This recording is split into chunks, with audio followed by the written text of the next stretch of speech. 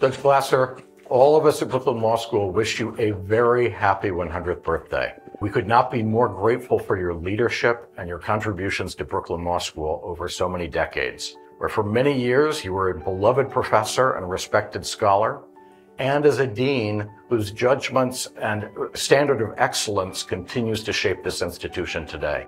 Your lifetime of service to our country, to the city of New York, the people of the Eastern District, and to Brooklyn Law School is admirable. He entered the service of his country in 1942. He fought at the Battle of the Bulge. He won the Bronze Star, and I think he would recognize that equally importantly, he participated in the liberation of the Dachau concentration camp. Leo also writes his own opinions to this day with an elegant writing style.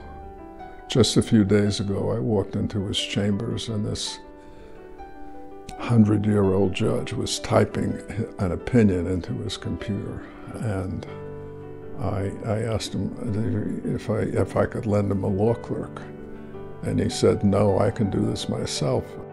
What you did as dean, as one of the triumvirate of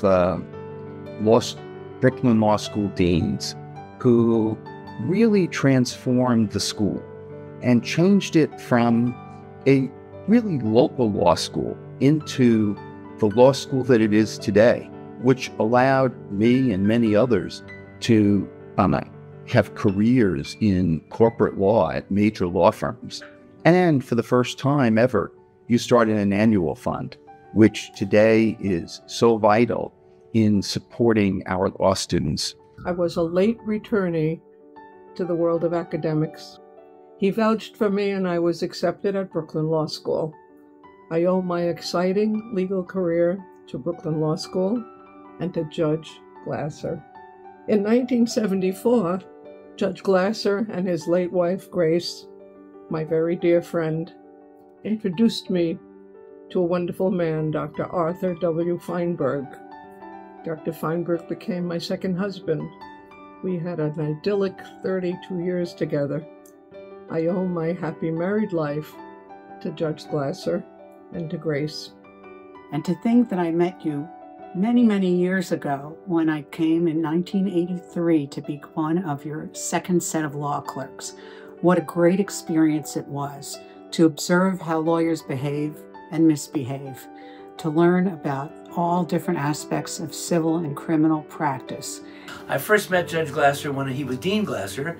We had instant chemistry. It was almost as if we had known each other for years. Of course, we are all familiar with Judge Glasser's incredible career on the bench, but his first love, I think, has always been teaching, and he was the best at that as well. It's been 44 years since you hired me to teach on the faculty of Brooklyn Law School. Isn't it gratifying when wonderful experiences and wonderful people last? It's been a privilege and a pleasure to share pizza, conversation, and occasional debates over curriculum for all these many years. When I first joined the Brooklyn Law School faculty in 1980, you were already legendary. As a brilliant teacher and as a scholar dedicated to learning, understanding, and developing the law. I think I speak on behalf of countless others who are graduates of Brooklyn Law School and who are your students or who learned from you in your courtroom. I wanted to thank you for imbuing in me a love for the law, a curiosity about the law, and a love for our profession. Hello, Leo. Susan and I wish you the very, very happiest of birthdays, and also wish to congratulate you on the many successful, wonderful chapters of your life. To life. So Judge Glasser, from all of us at Brooklyn Law School, happy birthday. Happy birthday, Leo. Many more. Happy birthday, Leo. Happy birthday. Thank you. And we really appreciate you being such a eminent figure in the history of Brooklyn Law School.